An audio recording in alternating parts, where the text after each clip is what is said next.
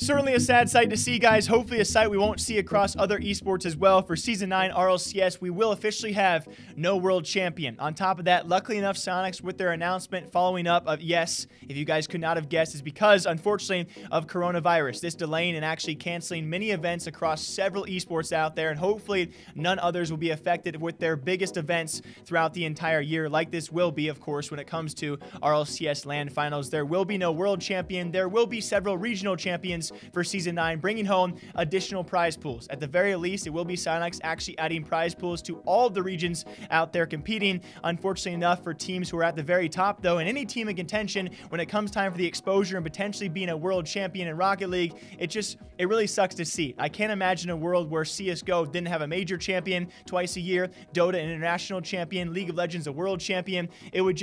It'd really suck. I hope to not see it elsewhere, guys, but yes, probably the smart call to make. And for Season 9, we will only see regional champions. So I guess, individually, you can call each regional champion a world champion. I'm sure some players will take that stretch. I know I certainly would. And one of those teams most affected, actually suffering their first loss this past weekend, Week 5 and 6, of course, in the schedule, can join. So I'll break it down very fast for all of you, as G2 has now suffered their first loss to Ghost of all teams out there. And by the way, people somehow worried about Ghost because their schedule does not get any easier, unfortunately enough. I believe Space Station NRG to close out this season will be probably the hardest part of their matchup, albeit we thought that until Cloud9 out of nowhere pick up their second win, their first against Flight. By the way, congrats to Flight. They pick up their first win of the entire season, making E United look a little bit of a fool. But Cloud9, their second win over NRG this past weekend in a 3-0 sweep.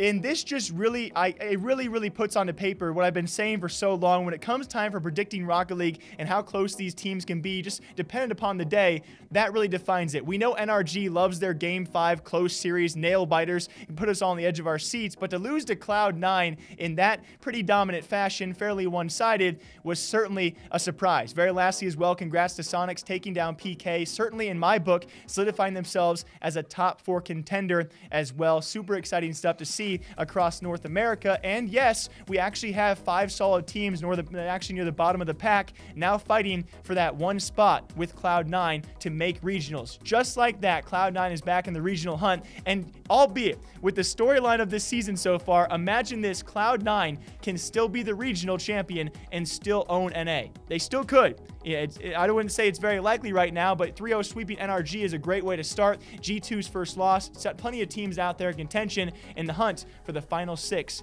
to make regionals. Now in Europe, though, we have a similar circumstance of our top 4 to 5 teams certainly being so tough to predict between them. I would say, in my own opinion, yes, our top 4 or 5 are all top contenders out there. You got to look towards Vitality. You got to look towards, of course, maybe Barca, maybe even a Mouse Sports. But then you throw in other teams like Dignitas and Veloce, they all have traded series. It's really hard to pick them right now. I mean, what do you got? You got Dig beating Barca very closely, but then Vitality beating Dig pretty closely. And then a couple weeks back, we looked towards Barca and Vitality having one of the closer only Game 4 series we've seen so far this season, but still an amazingly close Series 4, only going to Game 4. And then we looked towards a team this past weekend at Mouse Sports, who is my preseason #1 with their new talent, still having some apparent chemistry issues on the field, but they take down TSM and Veloce very, very handedly. And Veloce still also a top team themselves, with a very, very close 1 loss this season, or at least maybe not a close, but still a 1-loss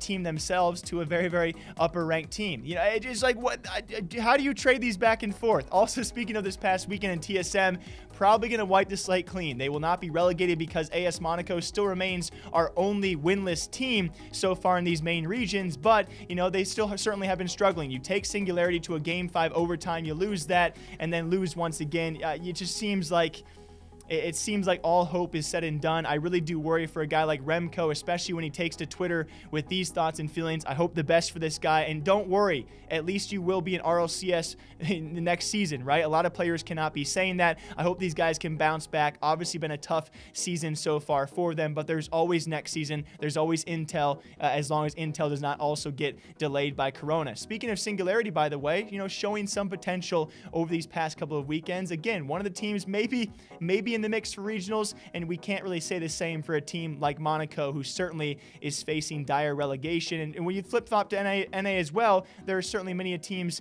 out there who are also facing that very, very, daunting relegation. We will see over these past 2 weeks who can actually pick it up to avoid that relegation. Either way, both series going very well in hand, and I really do enjoy watching it. I really do think when it comes time for not necessarily a make or break season, but certainly a season 9 that could have exploded Rocket League, the fact that coronavirus is taking away the World Championship this season of all seasons, it really truly sucks. But either way, I'll be back here, guys, breaking down the next couple of weeks. And of course, when we do get to regionals, I will break that down for all of you guys. Until next time, take care, drink your coffee, stay hydrated, all right?